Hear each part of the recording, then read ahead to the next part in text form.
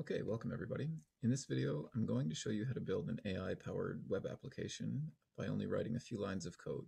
We're going to use Bubble for the front end at bubble.io and AWS for the back end. We'll use a few services from Amazon, namely Lambda, API Gateway, and Rekognition, which is Amazon's image recognition and processing API. And by only writing about a dozen lines of code, we're going to write an app that can determine the number of cats in a photo. And you can do lots of other things with the same API and changing the code slightly, but just for demonstration purposes, we're going to count the number of cats. So I'll show you what that looks like here as an example. Okay, so here's an example of what we're building towards.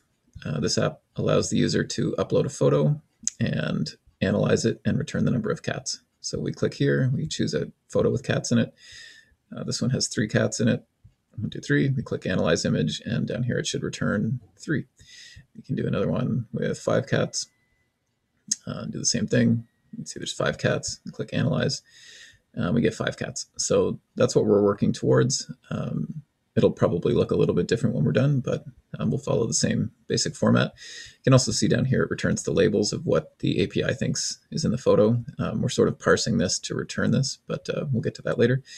So an overview of what we'll be talking about here is, we'll start off by talking about, let's just do this here. Start off talking about the architecture and outline of the different components and how they all fit together. Then I'll go through an introduction to Bubble. This won't be a comprehensive intro to Bubble if you've never used it before.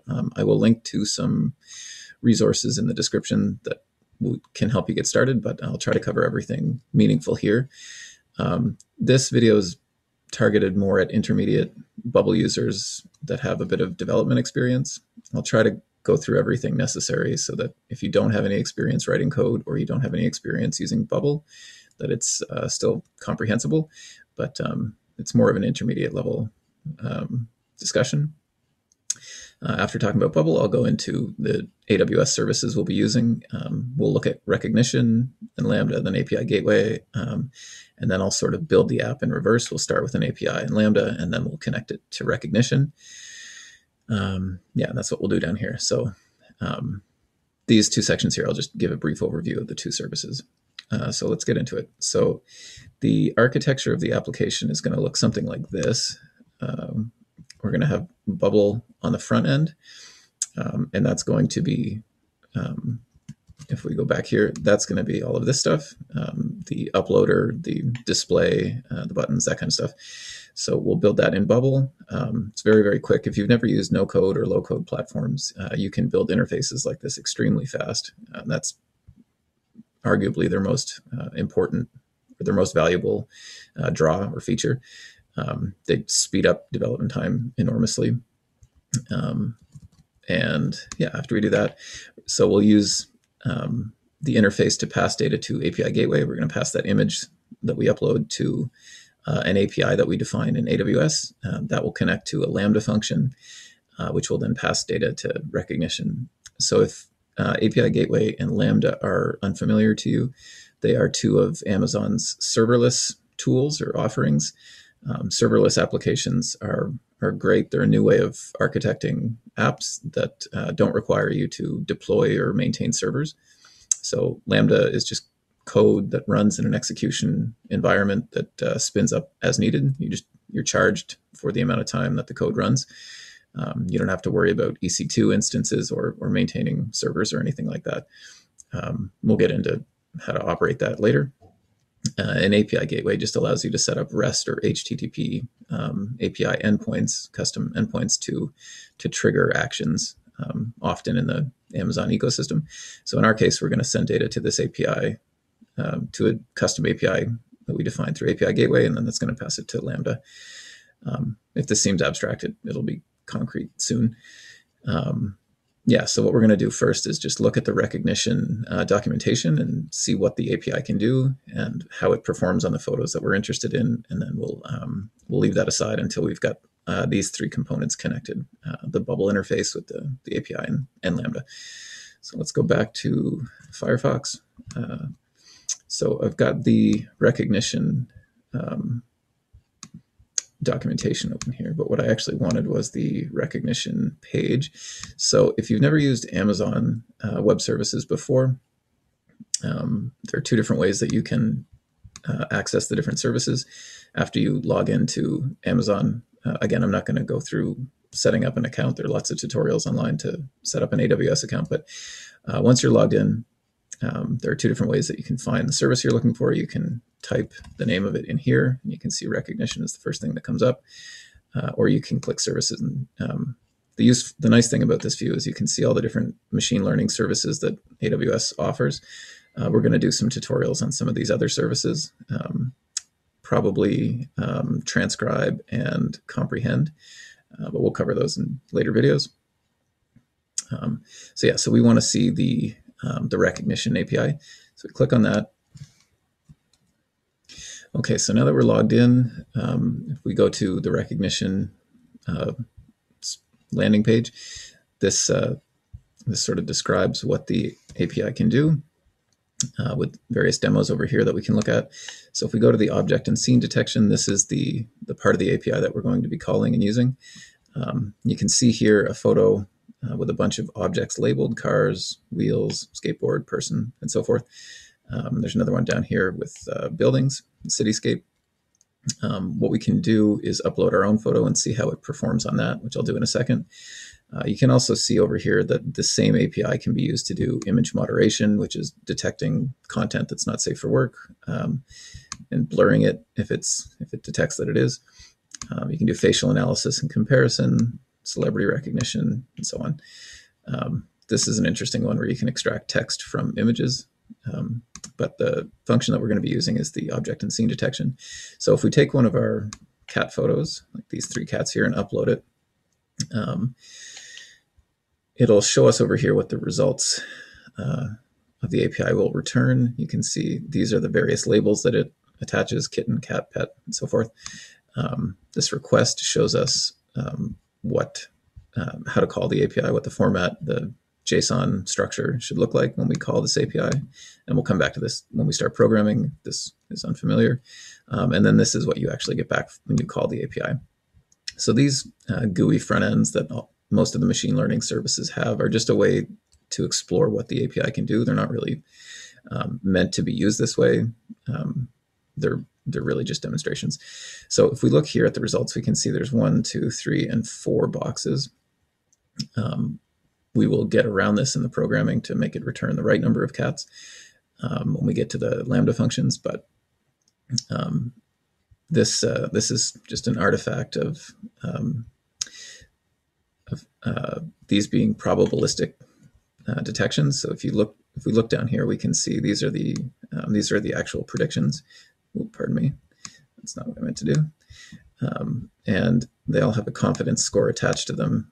And you can see this last one has a low confidence score. So effectively what we're going to do is set a confidence threshold later to tell the function to drop this one, basically. We can see the same thing if we open, say, this 7 cats one. Oh, it's not allowing us to do that. Let's say 5 cats. We can see here there's 1, 2, 3, 4, 5, 6. It does the same thing, sort of grouping these 2 cats together. And again, if we go down here, we can see that the confidence for the last one is below 70. Yeah. So anyway, this is a way to just play around with the API. From here, once you're ready to start programming, there's typically links to the documentation down below. In this particular case, I don't think they're on this page, but if we go maybe here, yeah, you can see there's down here, we've got different materials to help you learn. I've opened this is the developer guide, the DG for this API, and as well as the guide for the Boto 3 client. So this is the Python 3. Boto 3 is the Amazon, it's the SDK for interacting with Amazon services. So if you're using Python in Lambda functions or elsewhere to interact with Amazon services, you typically use Boto 3. If you're curious, Boto is a dolphin, I guess, from the Amazon. 3 is just the version. So yeah, these we will refer to as we're building up the code later. It shows us the structure of a request and a response to later parse. So we'll come back to these later. And this developer guide section here has the code for some example code for Python, which we'll copy and modify once we get to building it. So that's the Rekognition introduction. Now we'll talk a little bit about API Gateway and Lambda, which are the two of the core pieces of AWS Serverless. So let's go over to API Gateway. Whoops. So API Gateway, as I said in the introduction, is just a way to define, it's a tool to define custom API endpoints. If you've never built an API before, it stands for Application Programming Interface, and it's a way for computer programs to talk to one another effectively. So by setting up an endpoint, we provide a way for Bubble to talk to our suite of Amazon services. So I've defined these APIs in advance, but I'll show you now how to define one from scratch. And then after we define an API, we're going to attach it to a Lambda function, which will just be a hello world example in the beginning, and then we'll change the functionality later. Actually, I'm going to back up a little bit. I'm going to do the Bubble front end first, as I mentioned in the intro, and then I'll come back and do this part. So to go back to Bubble, if you create a new application, you'll get a dialog like this. We're going to say Rekognition demo. These various dropdowns, I believe, have to do with the templates and things that the Bubble platform will present to you as potentially helpful. I don't think they're super important. For our sake, I'm just going to click various things. We'll call this Rekognition demo 2, because I already built one called Rekognition demo, I guess.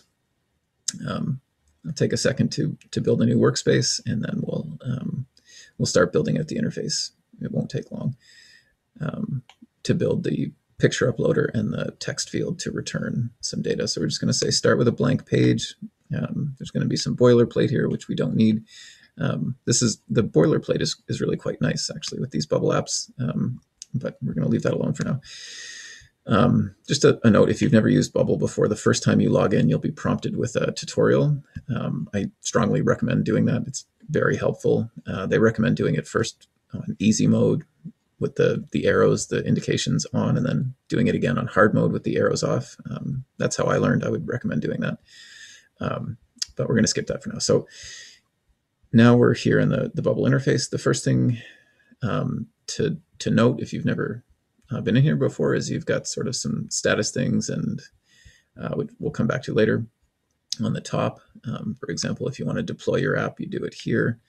If you want to preview your app, you click this. You manage your account with this button. Over here in this column, this is sort of the main way to access the various things you can put into your design or your interface. This is sort of the blank canvas where you can build things. So you can put some text here and say whatever, you can put buttons and images and so forth. So what we're going to do, first of all, is we're going to get rid of these things, or try to get rid of them anyway. Here we go. So we're going to say, the first thing we're going to do is put a picture uploader element, which is here, which will allow the user to upload a picture, not surprisingly. And then down here, we're going to, below it, we'll put some text, and we'll just say hello. For now, later, we're going to change this text to reflect the number of cats in the photo after we return it from the API, but we'll fill that in later. So for now, if we click preview, it'll bring us to a screen where we can see what we've just built. And as I said before, if you've never used these platforms before, oh, don't mind me here. This is just a browser plugin that I forgot to turn off. If you've never used these platforms before, it's extremely fast to build things like this. So now we've got this element that we can click on, and we can click a photo from our file picker on our computer. You see this progress bar loading here, and then boom, we have a photo. And that's most of what we need to do to get this photo into Bubble, and then send it. Later, we'll send it off to AWS, but that's it. So yeah, let's call this the first sort of rough draft of the interface. This is all we need. And the next thing we're going to do is set up an API through API Gateway, and we're going to call it, we're going to leave the image sort of out of it for now, but we're going to call the API and return some hello world text that's going to go in here. So let's go back to our, ignore that. We will go, let's do this. Let's put some text in here that's unknown and set up an API to change this. Okay, so the first thing to do, go back to API Gateway here. The first time you log into API Gateway, if you've never created an API before, it will not look like this. You'll have a big header splash. If I change regions, actually, you might see that. Just for the sake of demonstration, this is probably what you'll see if you've never built an API before. And it says choose an API type. We're going to be using a REST API. I'm going to go back to the US East 1 region. It's important to note, if you're doing this, that your API and your Lambda function need to be in the same region, I think. So we'll go back to US East 1, and then we'll see the standard dialog screen here. So we click Create API. We get these same choices that we saw as those 4 tiles before, and we're going to click REST API. So we get this configuration. Let's say Rekognition demo 2 API. This description is optional. We just leave the endpoint as regional and create API. This is why I wasn't sure, this regional dialog, whether it needs to be in the same region, but anyway, it doesn't matter. Just leave it as default. And then we get this screen, and this is the sort of the API builder canvas or screen. It's kind of confusing if you've never used this. It's not clear what to do in the beginning. So there are 3 main concepts to be aware of. Here, this is sort of the main driver of this system. The 3 concepts are create method, create resource, and stages. So a method is an endpoint. It's where you will call an API.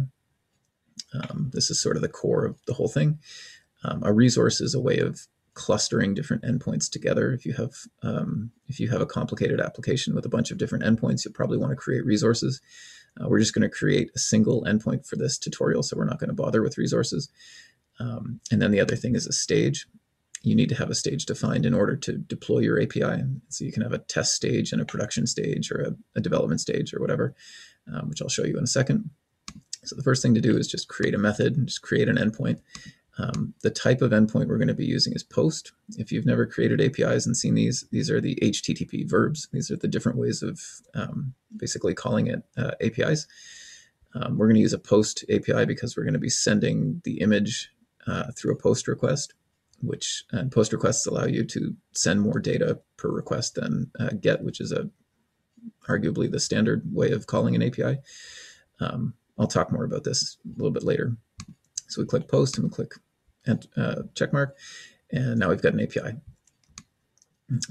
Okay, so the integration type we want is set to Lambda function by default, and that's what we want. And then down here, we can specify which Lambda function. Just realized I'm doing this backwards, so I'm going to pause. I'm going to hold the API gateway dialog here for a minute, and then I'm going to hop over to Lambda to create the function which we are going to link to this API. So hopefully this isn't too confusing. So we type Lambda in here. You can also access it by clicking services, and it's right here. I wonder if I just abandon that API if it's still there. It doesn't matter. We can create it again pretty quickly.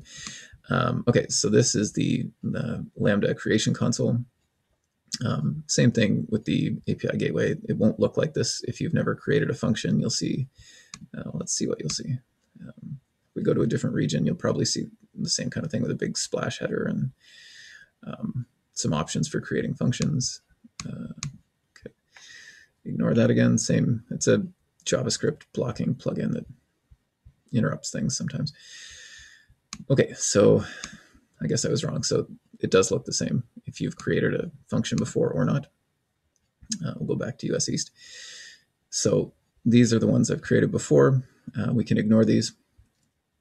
Let's create a new one and call it, we'll call it Rekognition Demo 2 to keep everything consistent. You have different options here for how to, start creating your API, your Lambda function. We're just going to author from scratch. It just creates a simple hello world, just returns some text. There are predefined Lambda functions that are useful that you can find in the serverless app repository and so forth, but we're going to leave those alone for now. So you want to set a name and a runtime. The runtime we want to use is Python 3.8.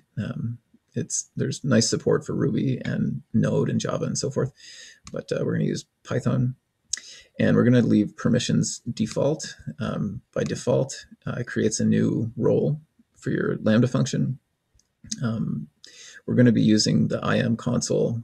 IAM is Identity Access Management, which is Amazon's permissions system. We're going to be modifying the permissions for this Lambda function later to allow it to access the Rekognition API, but for now we're just going to leave it as default. By default, all it can really do is write to CloudWatch, which is Amazon's logging system, which we will look at as well in a few minutes. But yeah, we'll add permissions as we need them rather than doing it now. So yeah, all you need to do is type a name, select Python 3.8, and click Create Function. And it'll take a second to create the function, and it'll bring us to the Lambda console where we can actually write the code. So yeah, now that it's loaded, you get this success message. Just close this here. So up here, you've got your overview. You've got triggers, which is how this function is called. We're going to be calling it through API Gateway, which will show up here after we define that. And then destinations are things like if you want your Lambda function to write to a database like DynamoDB, you can see that here sometimes when it was modified and so forth. You scroll down a bit, you've got these tabs here, code to write code. There's a pretty powerful code editor provided by Lambda. If you're just writing a little bit of code or a simple function, it's plenty capable. If you're doing a lot of development, it gets a little bit hairy. Version control is a bit tricky, and writing automated tests and things doesn't quite work. We're going to release a video later, maybe stick it on the end of this one, that shows how to write in IDEs or Vim, how to write and operate sort of locally on the terminal and not use this code editor if you have preferences otherwise. But for now, we'll just use this code editor. Yeah, so this Lambda function is this is the core thing. This is your function. This is what runs when you call it as of right now. We'll get into how to modify that later, but yeah, so this is what the code looks like by default. Up here, you've also got a test tab for testing the function, and you can monitor it, configure it, and so forth. And we'll get into some of these tabs in just a minute. So by default, you've got this boilerplate with the status code and a body returned. So all this function is doing, let's see if I can make this a bit bigger. It's importing the JSON module to allow you to parse JSON data. So something worth mentioning is that both API Gateway and Lambda operate primarily in JSON. JSON is JavaScript object notation. It's a way of structuring data that is sort of a standard on the web. You have something like this. Well, actually, you know what? I'll show you when we create a test event. I'll show you what the structure is. So data coming into a Lambda function is typically or is often JSON, and data going out is almost always JSON. It can be text, but JSON is a little bit more powerful. So yeah, by default, all it does is return hello from Lambda. So if we click test, the first time you click test, it'll ask you to define a test event. We'll just say default. Oops. And here is the JSON that I was mentioning. We're not going to be using any of these values right now, the key value pairs. but you need to have something in here. So you got these curly braces to open and close a JSON structure, a dictionary, and then in double quotes you have the name of the key, then a colon, then double quotes the name of the value, and then a comma. So yeah, that's the basic structure of JSON. We click create, and now we have a test event. If we click it again, it'll run. What it will do is call the Lambda function with that JSON.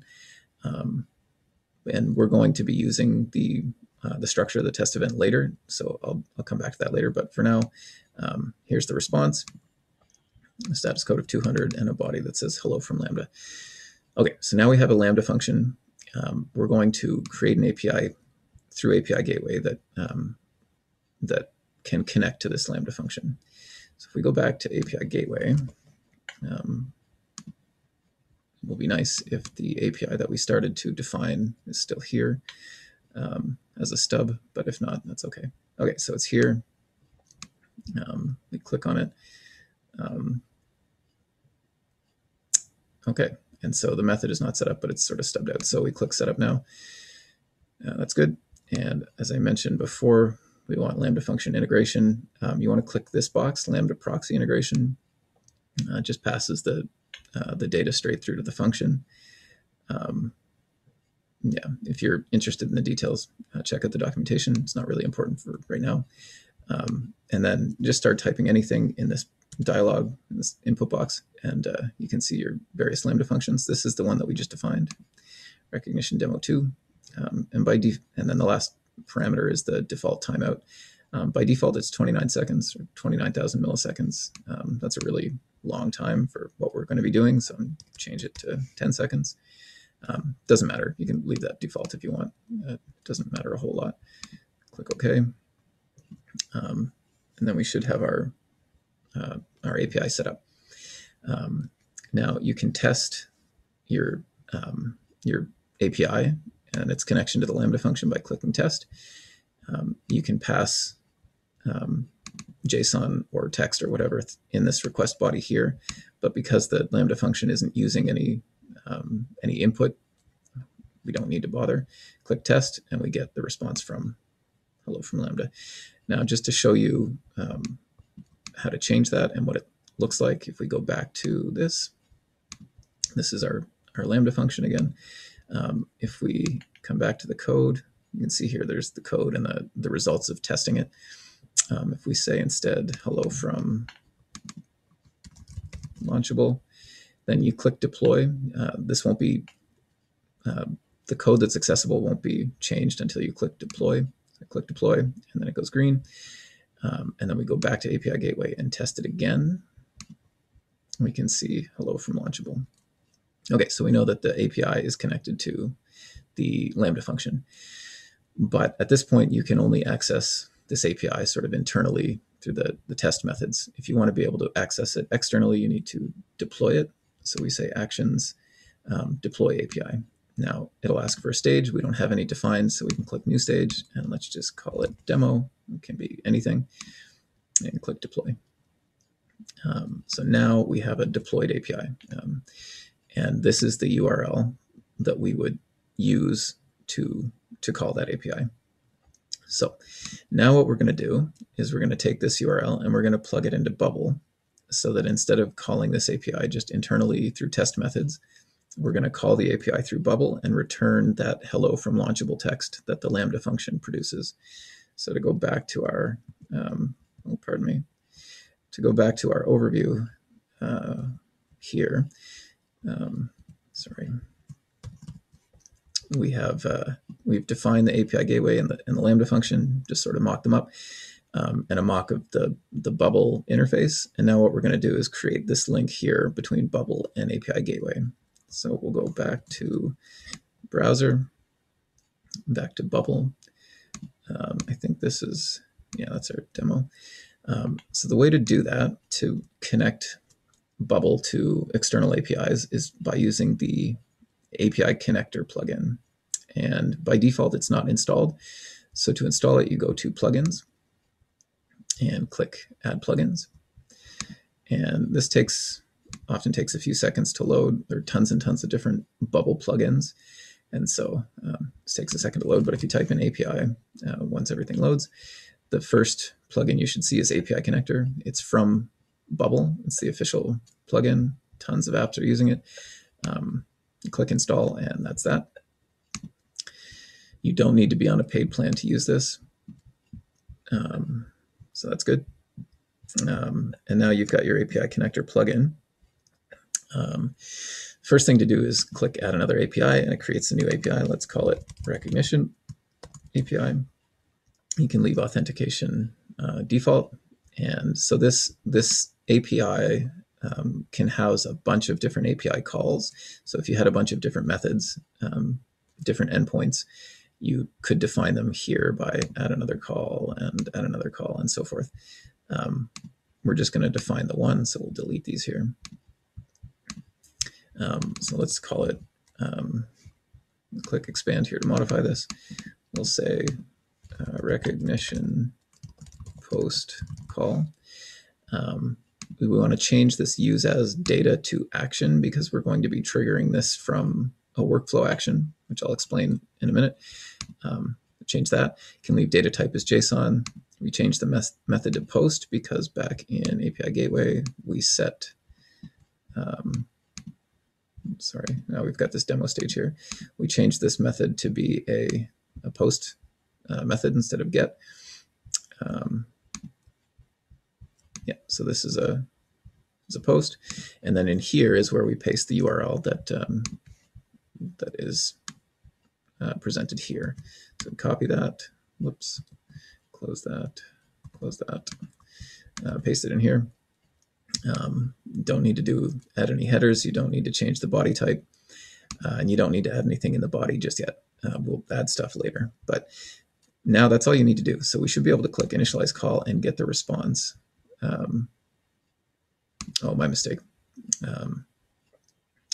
Yeah, if we change this to text, let's just check that here. Yeah, okay, we change it to text and we see hello from Launchable. Yeah, this is a little bit tricky. The return value of this function here, this body, is what's being ingested by Bubble. So yeah, my mistake, sorry. So yeah, change it to text and and you're good. Later on, when we're returning the results from the Rekognition API, we're going to be returning JSON. So this is going to be switched back to JSON. But for the sake of this initial setup, we'll just change it to text because all that's being returned is this string. And just again, to demonstrate how the process of changing this looks, close that. If we go here and we change this, let's just change this to hello Bubble. We'll click deploy. And note that we changed the Lambda function. We do not have to change the API gateway, just the code in Lambda. And then we click reinitialize and we see hello Bubble. So now we know that our API is talking, Bubble is talking to our API and our API is talking to Lambda. So we've got the, if we go, here we go. If we go back to our architecture here, we know that this link is in place, this link is in place, this link, and this link. So these first three things are all hooked together, but we don't yet have any processing of the Rekognition API. Let's go back to 3. Okay, so if we go back into our design tab in the Bubble canvas, here we set this in the beginning to be just unknown. So it's just a default string. What we're going to do now is we're going to set a custom state on this object, and we're going to change the text that's displayed to be the content of the custom state. If you've never used Bubble before, or if you've used Bubble but not used custom states, you can think of them as variables if you're coming from a programming background, or sort of as buckets where you can store data if you haven't programmed before.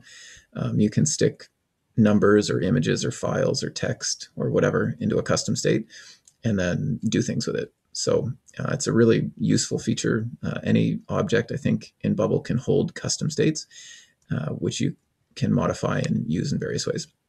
So the way to do that is on this text object, we have it selected, text unknown. Up here on these icons, if you click the eye, you'll get this element inspector and custom states here at the top. Click add a new custom state, and effectively what you're doing now is defining a variable, and so the variable name and the variable type, but actually the state name and state type, and we'll call it, let's just call it text content, and we'll say the state type is text. We click create, and now there's a default value field here. Let's change it to default unknown, doesn't matter what it is. And what we're going to do now is change this to represent whatever's in this custom state. So we delete this text, and then we click the insert dynamic data button. We get this drop down, and what we want to do is, this doesn't have a name anymore, let's say text main, we can call this whatever, but go back here, we now have, it's more clear what this is. Click text main, and it shows us we've got this text content, which is this, and then and then now instead of just displaying, you can see it's blue, which means that it's dynamic content in Bubble.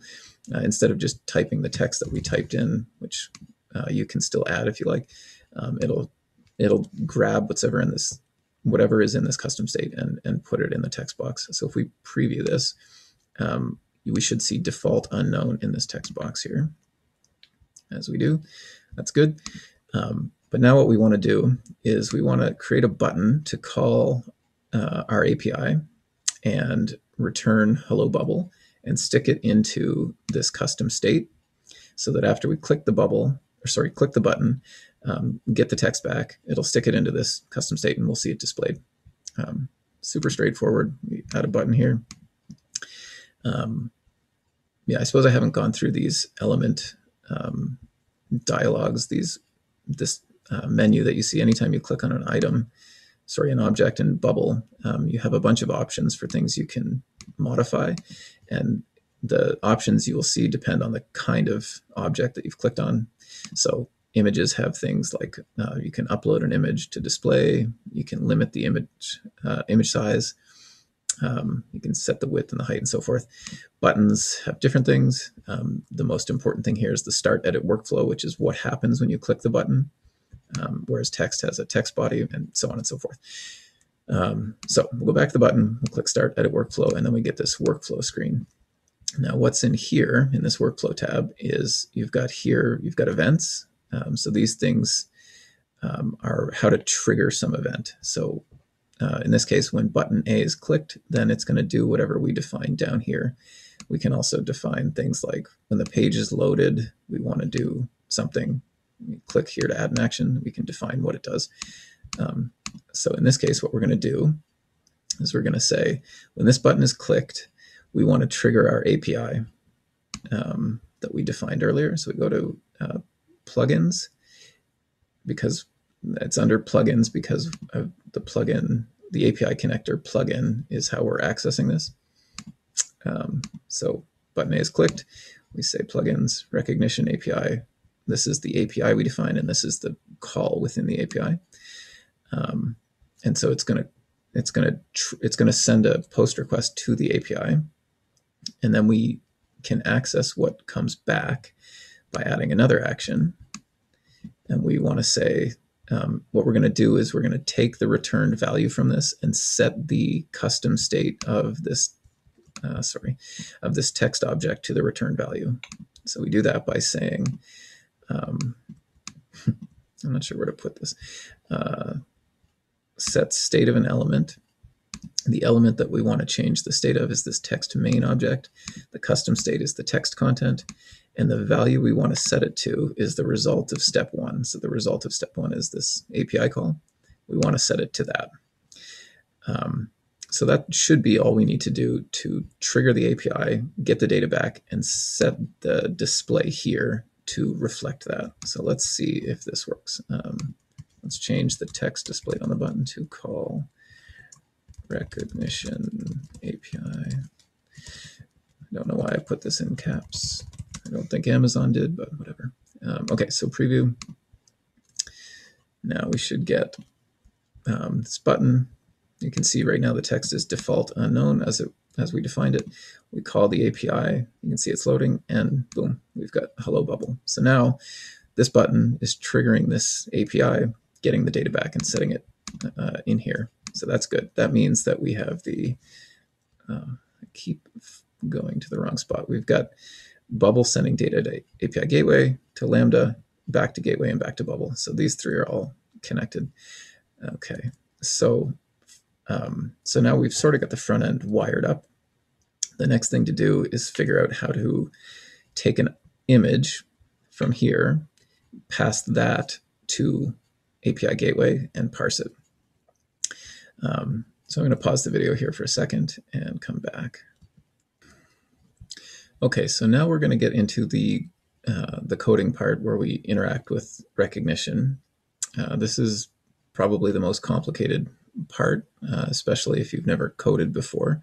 If you have done some programming, especially if you've done some Python programming, what we're going to see is not super complicated or difficult. But if you've never seen it before, it might look a bit daunting. So what I'm going to do is show the code that's been pre-written, and we'll walk through it at a high-level overview, and then we'll recreate it from scratch line by line to see what it's doing. And we'll be popping back and forth between the Lambda console and Bubble. So we've pre-built it here under this function.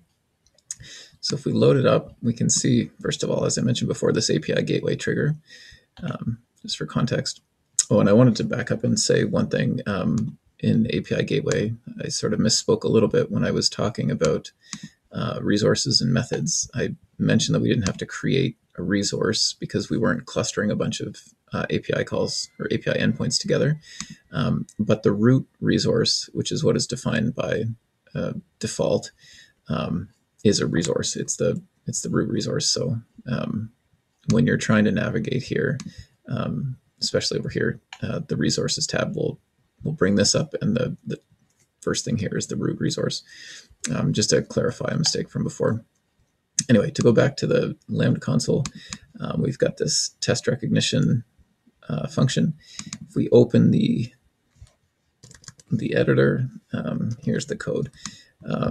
One thing you can do in this screen is click that to full screen the code editor, which can be helpful. Okay, so let's walk through this. So at the top of the file, we've got 4 imports. So if you've not worked with Python or coded before, these import statements are saying that you want to include other functionality from other packages, or what are called modules in Python. So JSON we saw before, that's for handling JSON data. Boto3 is the Python 3 SDK for interacting with AWS services. Base64 is a standard library in Python for interacting with base64 files, base64 encodings, which we'll explain in a minute.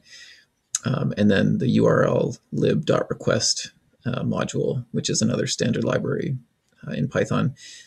This is to, actually I can take this out. This was from a previous version. I'll explain what that was for later.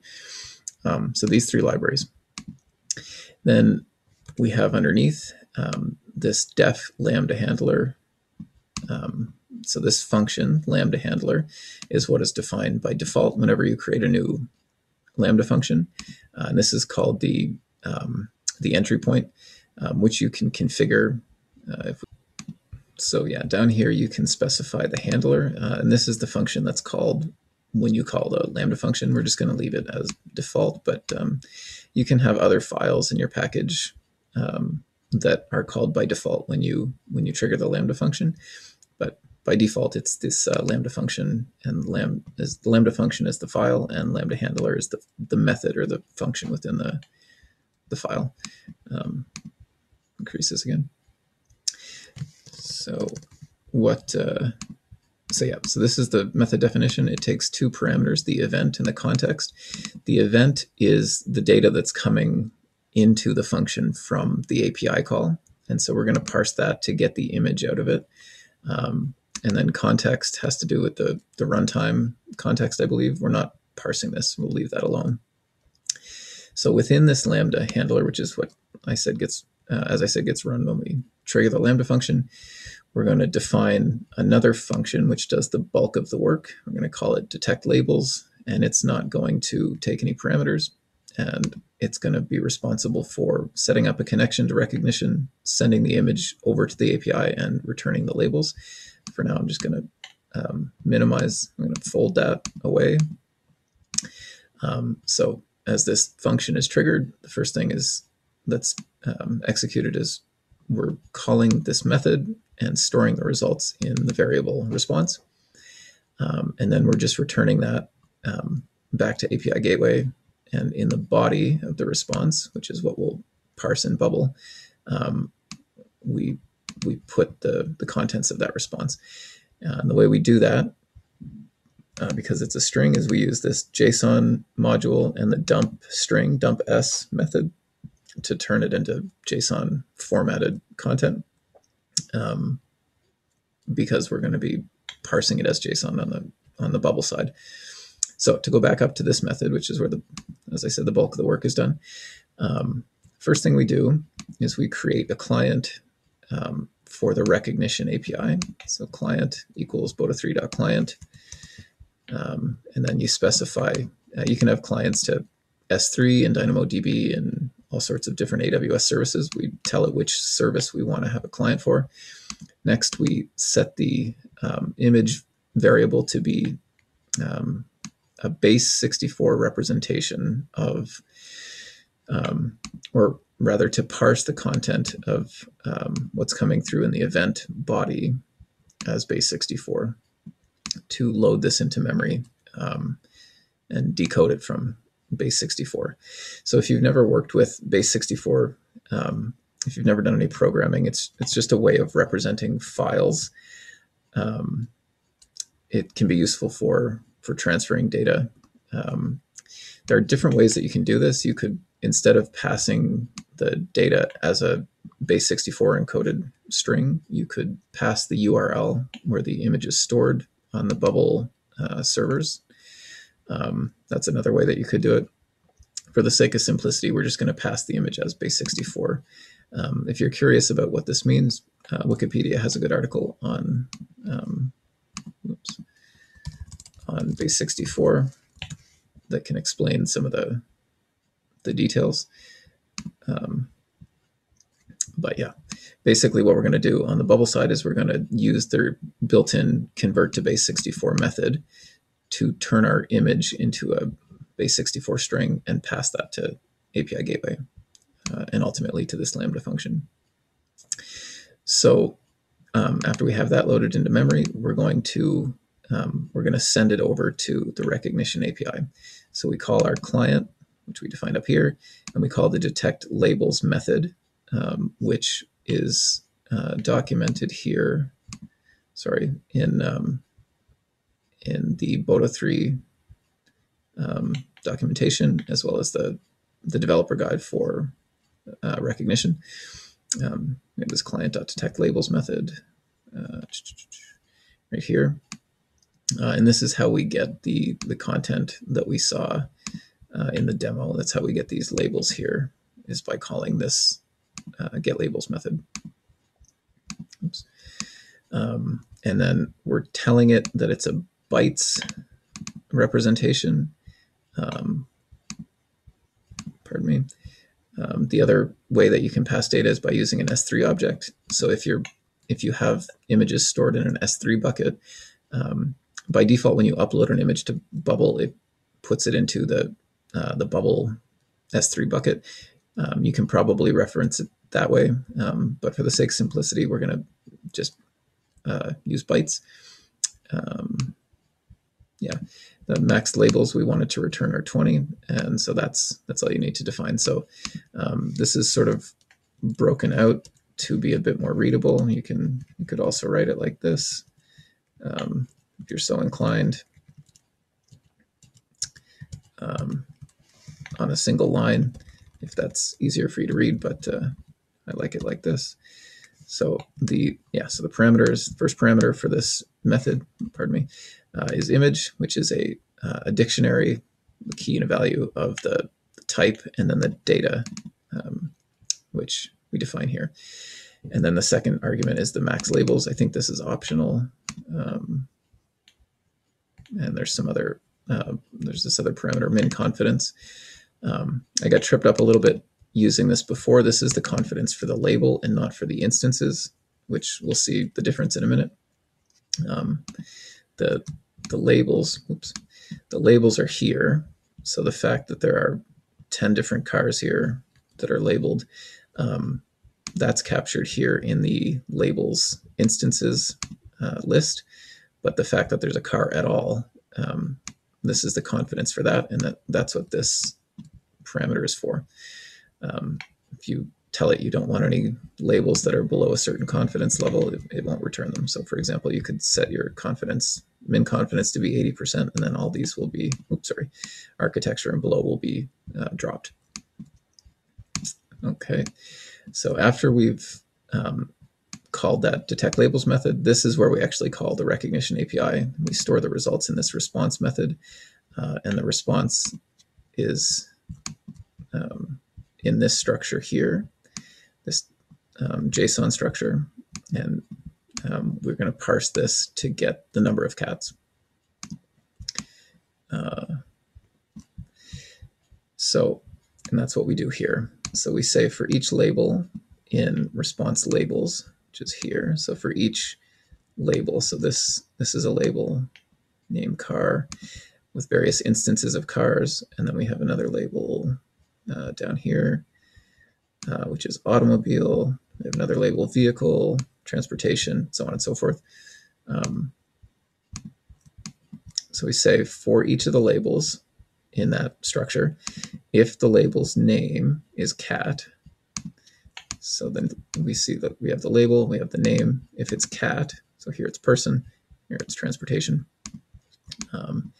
Then set the response variable, which we defined initially here when we called Rekognition and stored all the data there.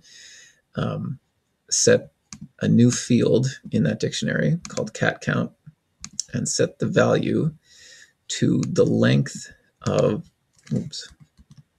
the label's instances list. So if that's confusing, we've got a label.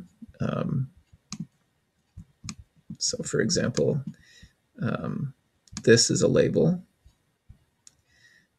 and it has a name, and then it has instances, and this instances, oh, that's not better. Sorry. This instances key has a value, which it's kind of hard to see here, but this is a square bracket. Down here I think is the other square bracket. And so this list is a list of dictionaries of instances. So the first element, the bounding box, that shows you where it is in the image, as well as the confidence. What we're doing with this method here is we're saying take the number of instances in that list. So for example, in the case of the cars, there's a lot of them. So this is label, the name is car, and then the instances list has 1, 2, 3, 4, 5, 6, 7, 8, 9, 10, 11. It has 11 elements. 12, 13, 14. So 14 elements. So if we change this to, if the name was car and we uploaded that photo, then the length of that list would be 14, right? Yeah, hopefully that's clear enough.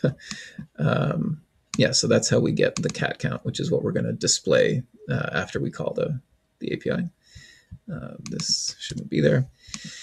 And then we're going to return that response value. So the initial response from Rekognition, as well as this additional field that we stuck in there, we're going to return that to the calling, down here, the calling Lambda function into response. And then we're going to return that response in this JSON object to API Gateway. So I'll go through that real quick again.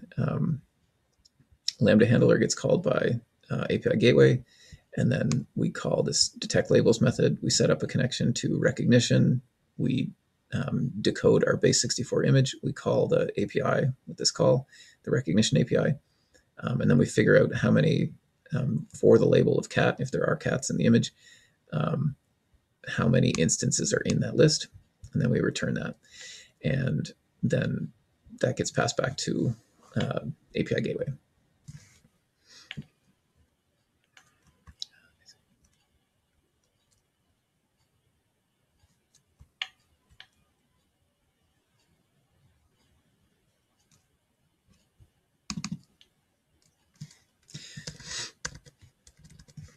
Okay, so here we are with our default Lambda function.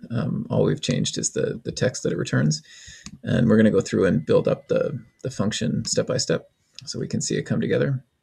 So we'll take out this note here. So we know that we need to import Boto3 to connect to Rekognition, and we need to import base 64 module to deal with the image as a base 64 encoded string. And then within this Lambda handler function, we're going to define another function called detect labels. You don't need to do this. I just find this makes it a little bit cleaner to read. And we're going to have to do a few things in here. We're going to first create a client to later connect to Rekognition. Then we are going to load the image, base 64 image, into memory to pass to Rekognition. We are then going to actually call Rekognition. From there, we're going to parse the response from step 3 to get the count of cats. And then we are going to return our response. So the first thing to do is set up a client object, say client equals boto3.client, and you specify what kind of client you want. We want Rekognition.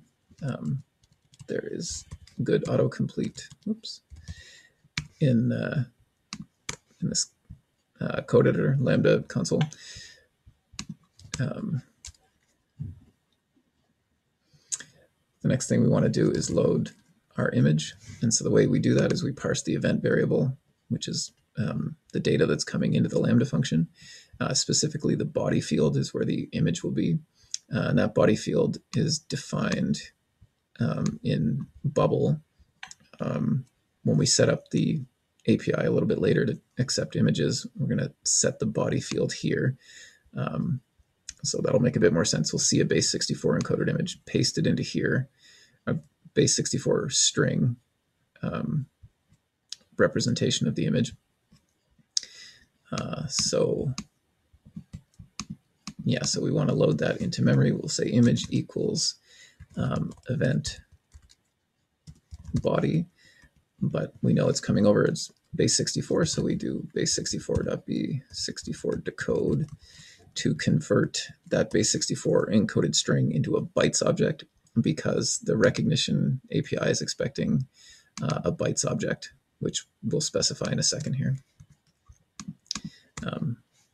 So then here we want to say, we're going to call the Rekognition API, and we're going to set the response to this variable response. So response equals client dot detect labels. We're going to call this detect labels method. The first parameter that we're going to pass is image. And we're going to say that's equal to a dictionary where the first key, the only key, is the type of data, it's bytes, and the actual data is image. And the second parameter we're going to pass, make sure to have this comma after your definition of this first parameter image. Second parameter is max labels. We'll set that equal to 20. The next thing to do is to parse this response variable and get the number of cat instances out of it. So the way that we do that is we go through the response, we go through the labels list and check if one of them is cat. And then if there is one that's called cat, we take the number of instances from it. So if we go to here, we can see this is the structure of the data. It's a dictionary. And there's a key labels, which has a list value. What we want to do is say in the labels, if there's one that has the name cat, then count the number of instances in that label. So for example, if we were looking at this example with the skateboarding person, we have down here a label of person and an instances of a list of instances that has 2. It has one here and one here. So that if we were to say if the label name is person, then the count of instances would be 2. So we're going to do that with cats, but we're going to say for label in response labels, if label name equals cat, then we want to set cat count equal to, we'll set cat count in response in a second, but well, I guess I'll do it now. Response cat count. So we're creating a new field in that response dictionary called cat count, and we're going to set it equal to the length of that label, this label, its instances list. So if that all worked, then if it finds a label, sorry about that, if we find a label called cat, then it will count the number of instances in that label dictionary. So the name cat, then the key instances, we'll see how many dictionary elements are in that list. Sorry. So that should work. And then we just return response, and then we're done. That's all of the logic, I believe. One other thing we have to do is change this here. So we want to return response. And that should give us everything we need. So we connect to Rekognition, pass the image, and return a response. So with a bit of luck, this will be working. So we'll click deploy, and now we should be able to access this through API Gateway. Now, if we try to call Bubble, if we try to call this through Bubble now, it's going to fail because previously it was just returning a string without passing any data through this event variable. But now, because we're parsing this, we need to change the way that change what Bubble is passing to API Gateway. And to do that, we need to do a little bit of a hack, a bit of a workaround. Specifically, we need to get a base 64 encoded string to initialize our API call. So if we click reinitialize call now, anytime you change your API, if you change any of the settings, then you need to reinitialize it, and it'll just hang for 20 seconds or 30 seconds, and then we'll get an error message. And the reason is we don't have anything in the body, specifically the base 64 encoded image, that the Lambda function is expecting. So what we will do is we'll wait for this error message to come up, and then we will, so it'll say there was an issue setting up your call 502. So what we'll do is we'll get a base 64 encoded string here. There are different ways to do this. If you program, there are a whole bunch of different ways to do this, but there's a way to do it without programming, just in Bubble. And so what we'll do is we'll create a new data type whenever we upload an image, and we'll store the base 64 encoded representation of that image in the database. We'll go copy that from the database, paste it into here, and then just delete that data. We just need an example to initialize the call. And then after that, we should be able to actually call the API Gateway and Lambda pair. Okay, so what we do is we go to the workflow for this button. We can do this different ways, actually. Let's just do it automatically when we upload an image. So what we'll do is we'll go into data and data types, and this is where you can define custom objects, custom data types in Bubble. We want to say image temp. We're not going to be keeping this, so we'll just say image temp. We only need a single field, which is image as, say, base 64, and it's going to be a string. It's going to be text. Let me click create, and then what we're going to do is whenever the user uploads an image, we're going to create a new a new instance of image temp, and we're going to set this image as base64 text to the base64 representation of the image. So what we do here is we say start edit workflow. You can do it by right-clicking and then clicking here, or you can also go to workflow and add an event like this.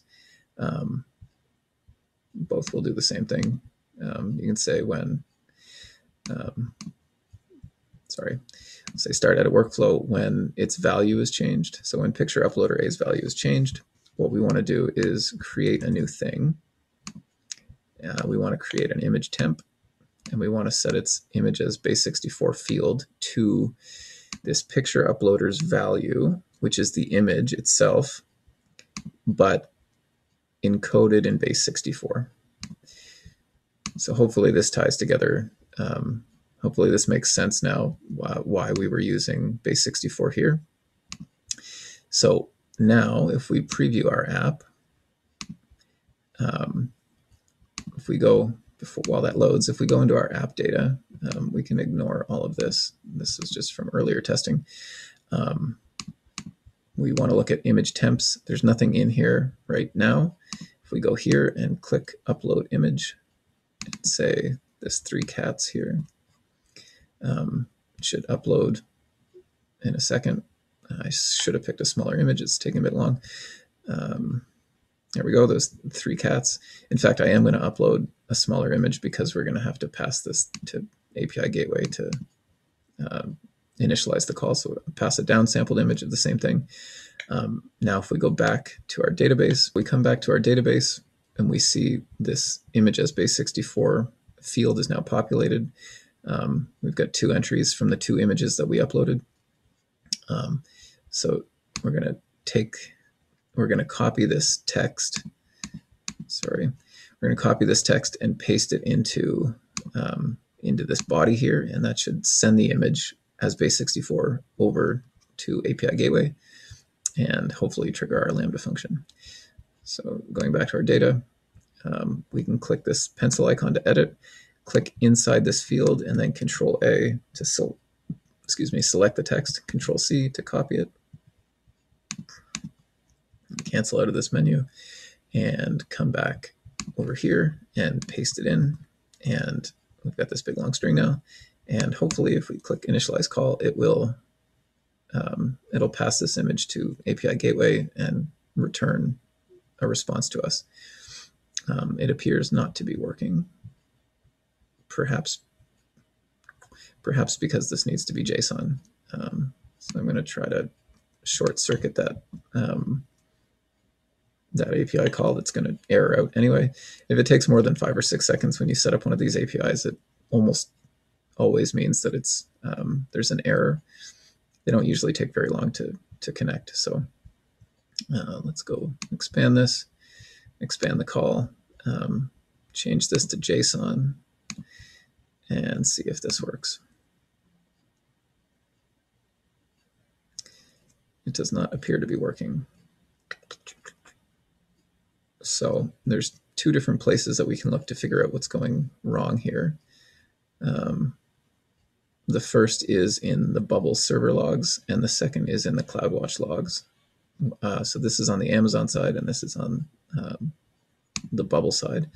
So if you go to server logs and click search, we will, yeah, there's the error again. Click search, it should bring up, okay, it's not showing us anything actually. That's fine. We'll probably get more information from CloudWatch anyway. If you've never seen CloudWatch, this is how you will debug Lambda and API Gateway stuff. So it's good, I guess, to go through it quickly. When you open CloudWatch, you'll see this dashboard with summary statistics. You want to click on log groups. So by default, when you create a new Lambda function, CloudWatch will create a new log group for your function. And the one that we're testing is Rekognition Demo 2. So we click here, and we want the most recent one. These are sorted in reverse chronological order. Click on that, and we can see here there's an error. So name response is not defined. Okay, so there's a function we're not returning our variable, it appears, in the right spots. So return response. What are we missing? Oh, right, we're not actually calling this detect labels. We missed that. So we need to say response equals detect labels. So we forgot to do that, or I forgot to do that. If we deploy it now and try again to call it in Bubble, hopefully now it will work.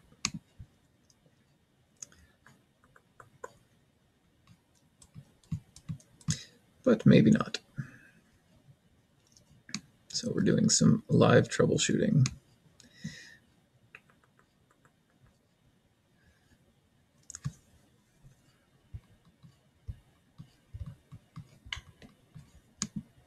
So while that's failing, we don't need to wait for that to complete. We can come back here and check the logs again and see what's going on. Aha, access denied. So I mentioned earlier that we need to give our Lambda function permission to access the Rekognition API, and we haven't done that yet. And so that's what's going on here. So it is hitting the API gateway and trying to call the Lambda function, but and the Lambda function is then trying to call the Rekognition API, but it doesn't have permission to do so. So to fix that, we go into our go back into our Lambda function. There's different ways that you can do this, but we go to configuration and permissions here. It'll show us the role name that was created when we created the Lambda function, and we can click this to take us to the IAM console, Identity Access Management console. You won't have to do this, probably, if you don't have NoScript installed. So we get this, and what we want to do is attach the policy that allows Rekognition access to this function. So we click Attach Policies, and if we start typing Rekognition, we want full access because we're triggering a call, and we click Attach Policy, and that's all we have to do. And now, hopefully, the call will work.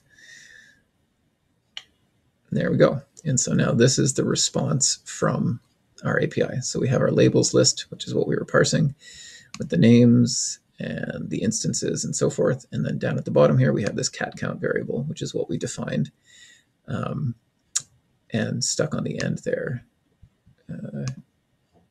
in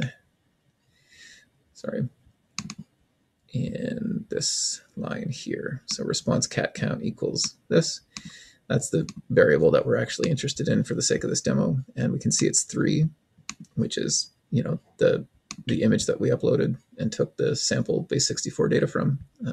It's 3, so it's correct. We click save, and we're almost done. So we now have a way of triggering from within Bubble, our API, and getting the cat count back. And so now we just need to see if we can do this from within the app. So let's retrace our logic a little bit. We click and upload an image, and then we have this workflow that says when we click the button, pass. So we're passing here. We're passing. This is the string that we pasted in here. In here. It just takes the string that you use to initialize the call and sticks it in there, but that's not what we want. What we actually want is to use dynamic data from whatever was in the picture uploader. So we say picture uploader's value encoded in base64, just like we did when we were setting up here, which we can now delete, and we can delete this data type as well, just as a side note. So it's going to pass that base64 encoded image to Rekognition. Now what we want to do is we want to set, before we were setting the text content variable to, or custom state rather, to the result of the API when it was only returning a single value in the body. But now if we click result of step 1, we have all these different variables that are returned, the labels. You can take the labels names or instances or whatever. What we actually want though is this cat count. So let's do that again. Result of step one's cat count. And I think if you get this red text, it means that the type of value that Bubble is expecting for the custom state doesn't match what you're putting in here. And so here, this is a number, but we defined the custom state earlier to be text. So you could either convert this to text, not like that, or you can change the custom state type to a number, which is, I think, more sensible. So what we'll do is we'll come in here and we'll say that this is now a number, and by default, we'll set it to 1, 2, 3. And that should be all we need to do. So now it's blue, so it sets the cat count to what it should be. And then this here, we can also delete this. This was doing the same thing, creating a new image in base64. So that should be it. So now if we preview our app, we should have all the functionality working. So by default, it's 1, 2, 3. We're going to pick an image, pick 3 cats downsampled, and we get our cats and click our button. And with a bit of luck, we get 3. Hooray! So let's try another one. Let's try 7 cats and see if it works. Yeah, these images are pretty large, so they take a while to upload. That's why I created this downsampled one with the 3 cats. I'll show you a little trick that you can do to make that faster in a second here. The bigger the image, the more data you have to send to your API and so forth, so the slower things goes. Now, okay, that's interesting. So we just had let's see if I can get that error again. We had a timeout error. I meant to show this earlier. So what's happening is it's taking too long to call for the Lambda function to call the Rekognition API, which you can see if we come back to our CloudWatch logs and then refresh it. We'll see that there's a timeout error, I suspect. Error, no, that's not it. No, that's not right. That's surprising. This is from a while back. So sometimes this refresh button in the CloudWatch logs doesn't work. It won't actually fetch the newest logs. So you have to reload the whole page. And then we should see the newer ones. You can see here it's 2:30. It's late. And the last log was showing from 2:22, which was the previous bug that we had fixed. No, it's still not showing here, so that's surprising.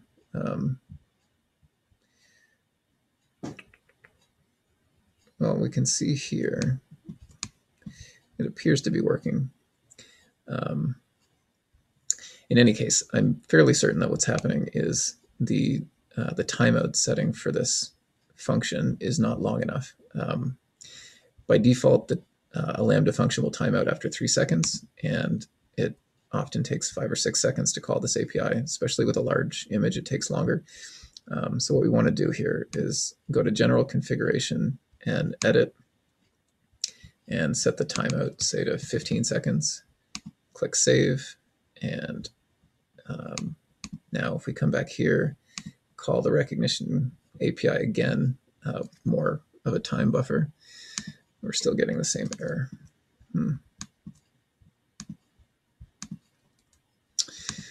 Well, let's figure out what's going on here.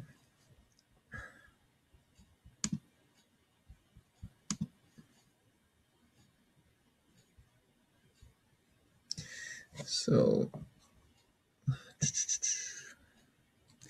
well, my apologies for this, but perhaps it's useful to see how to troubleshoot these things.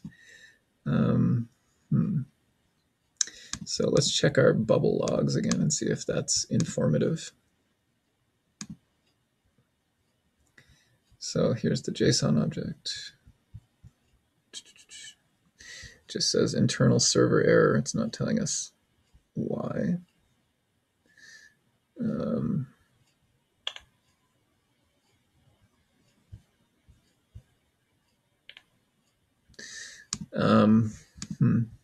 It may have to do with what's happening to the image when it gets uploaded. That text is strange. So yeah, this strange text here is making me think it has something to do with the image. So what we can do, well, first of all, let's try it with a different image and see if that solves the problem. We have 5 cats in this image. Call the Rekognition API, and it works. It gives us the wrong number. It gives us 6. But we saw when we tested it here in the demo console that that is what it will give us. So we've got this extra box here. It should be 1, 2, 3, 4, 5, but we get this extra one that's clumping these 2 cats together. So there's a way to parse that, or to eliminate that, which I can show in a minute.